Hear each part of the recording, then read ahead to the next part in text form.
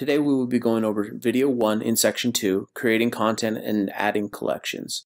Specifically, we will be going over template inclusions and when to use them, using an each helper or loop to be able to go over our data collection, and we will be using various other types of template helpers along the way. So let's get started.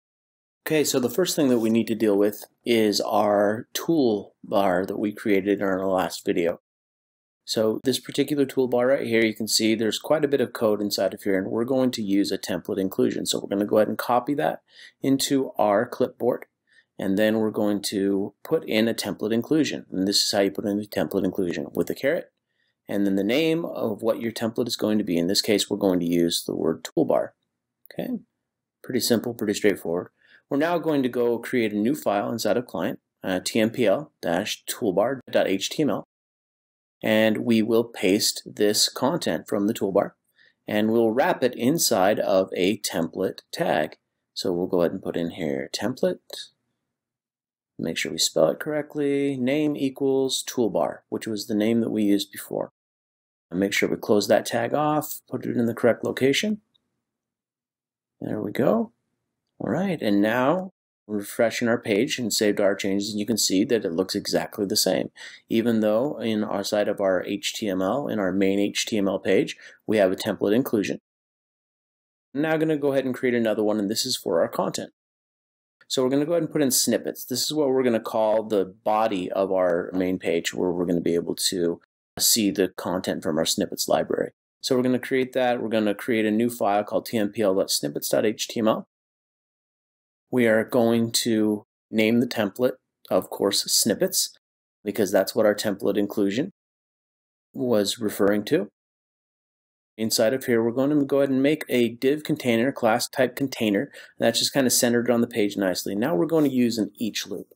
Now this each loop is going to go over the snippets array or the snippets collection. And anything that's inside of this snippets collection, inside of this little each helper here, is going to be displayed as an individual line. So here in this case, we're creating a div with a class of snippet. And we're going to use another helper inside of here. And this is just a pointer to a property inside of there. You notice we use the word text. Now, we don't see anything here on the page per se, but as we go in here and we take a look at it, you can see that the container is created. So even though we don't have anything inside of our collection, we have that new container. So we can tell that everything's working correctly. Okay, now what we need to do is we need to be able to see where our snippets are. We do have one snippet in there, so why is it not displaying?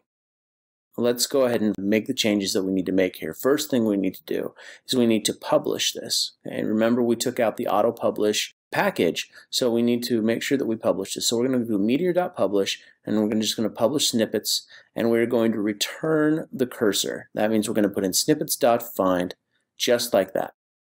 That's going to return a cursor to our client, so it's going to publish or broadcast out that on the snippets channel. So inside of the client, under client.js, we're going to do the same thing. We're going to type in meteor.subscribe, and we're going to subscribe to snippets.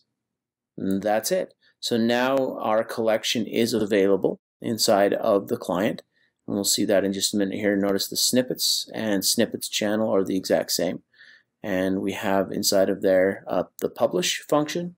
Let's go ahead and change those to single quotations instead. But now on the client, when we do a snippets find, we can see that we have that record inside of there. Okay, so we're just one step away from getting that to display up inside of here, inside of the snippets templates. So let's go ahead and do that now. We'll switch back over to our editor, and inside of our editor, we're going to make a new file, and this is where we're going to create some template helpers. Okay, so we're going to call it tmpl-snippets.js, and we're going to go ahead and put in template, the name of our template, which is snippets.helpers, and we're going to declare different helpers here. And remember, we're doing an each on the word snippets. So it's looking for a snippets collection with a lowercase s. So we're going to create that right now as one of our helpers. Snippets, I'm going to create a function.